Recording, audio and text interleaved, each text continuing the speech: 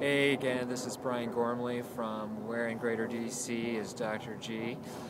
Today we have got a very fun place for you to guess. Again, feel free to email us at support@cornerstonepropertieshomeinfo.com. Tell us where you think we're located, and you'll get a nice little prize. Okay, so today we want to talk about deficiency judgments. Deficiency judgments, of course, in the short sale world, are when the homeowner or borrower has to pay some sort of residual after the short sale is done. Of course, this is the dreaded topic for most homeowners, and has become much more public in knowledge and media attention as short sales have become more popular as well. It's important to note, I think, that there are three types of deficiency judgments possible.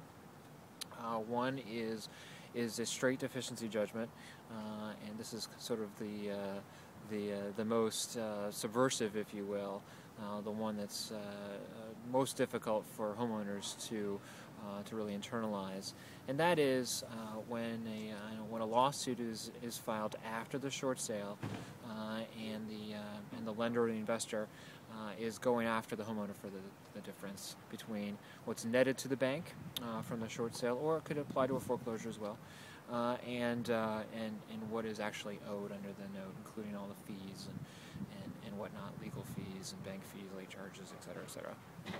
You don't know if this is going to happen or it's not. The approval letter that you get for your short sale is your only clue.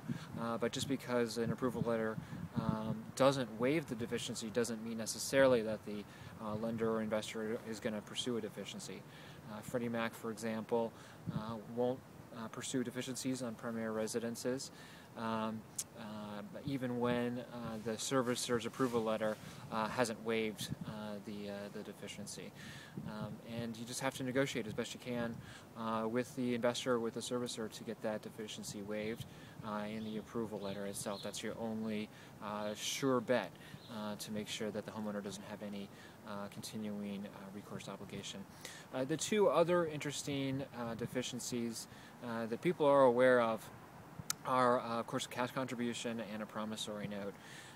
And again, you just have to offer up what you're best able to provide to the lender, and obviously you want to hope that they aren't going to pursue or request any kind of deficiency note or cash contribution. Ways around this, of course, taking a hard line with the manager, with the asset manager, supervisor. Also getting the buyer to contribute some money as well, and going to the investor and saying, hey, look, this is, we can't contribute anything more. We're not going to do the deal. We're going to walk, etc. And your foreclosure proceeds are going to be significantly less. To the extent that you can calculate the expected foreclosure net proceeds to the investor, that's always helpful to making your case.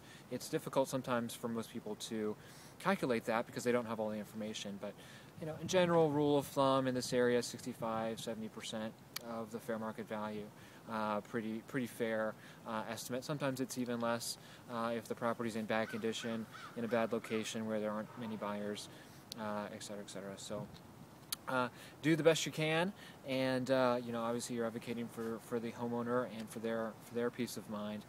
It really is a big relief when you can tell the homeowner, hey, look, we've got an approval letter here, and there is no promissory note, there is no cash contribution, and there is no recourse liability. It is important to note as well that in the three states and jurisdictions in this area, Virginia, Maryland, and D.C., they're all recourse states. So, unlike some areas, for example, California, where for a primary residence, first lien purchase money loan, there would not be any recourse from a foreclosure. The homeowners around here are subject to recourse. In other words, the bank can go after them for the difference. So the short sale is a great option for people when they're trying to avoid that foreclosure. They can get at least a bite at the apple to avoid the deficiency as well. Okay, so that's it for now. Feel free to check us out on our blog, legalgoto.com. Connect with us at Facebook at Cornerstone Properties and Financial Services, or or just Brian Gormley. And I look forward to talking to you later. So long.